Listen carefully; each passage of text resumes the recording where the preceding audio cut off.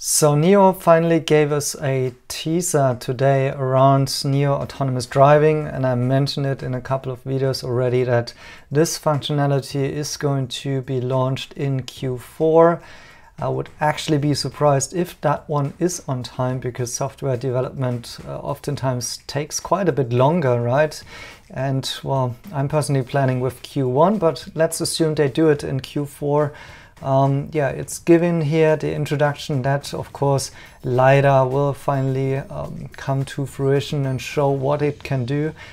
And while if I look at this teaser here by NIO, it certainly seems like they are stressing the factor of the security and safety aspects mostly. So, for example, mentioning that this works in glare, at night.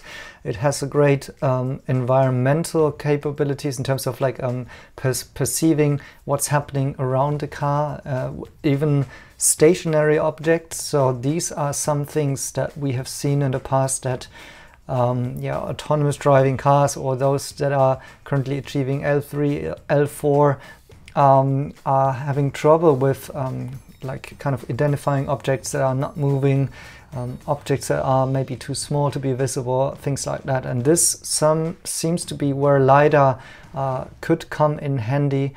And yeah, maybe this also tells us a little bit about what to expect of these functionalities, because if we're looking, we see, of course, those full self-driving videos by Tesla already out there, which are very interesting to watch, because it's kind of by the community, right? Those who get access to FSD can enable it, and they are sometimes launching their own YouTube channels around it, and you can see the improvements or the problems with new iterations of the software.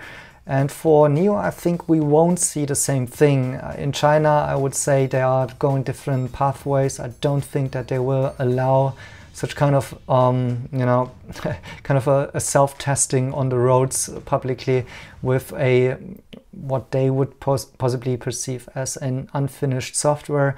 Whereas Tesla can certainly go that route down, at least in the US, although also facing a little bit of criticism here and there. But I would say the fact that there hasn't been an accident with FSD or the FSD beta involved tells us that, yeah, the approach of sending it out to beta testers isn't that bad either. People know that this is just beta software, and they can they have to monitor the steering, of course, and things like that. And I think with NIO it might be different based on this teaser. I would say they will maybe start with implementing some safety features that are warning the driver, help them to navigate difficult situations, and maybe not right out start with something that is, you know, having the feeling of, okay, I can take off my hands off the wheel and this is, you know, driving me through the city. I would say that they possibly take a more cautious approach,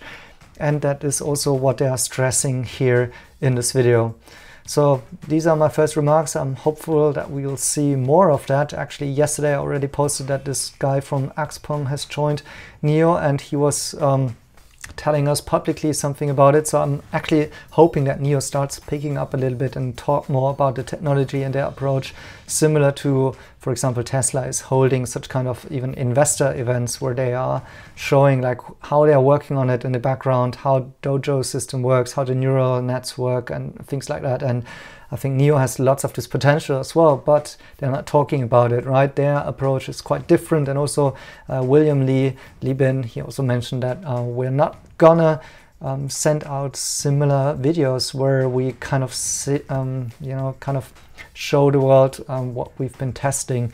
I would rather see this as a more, once they feel that this is ready to launch, they will kind of bring it to the fleet. Anyways, I'm talking too much. Thank you guys for watching, and see you in the next one.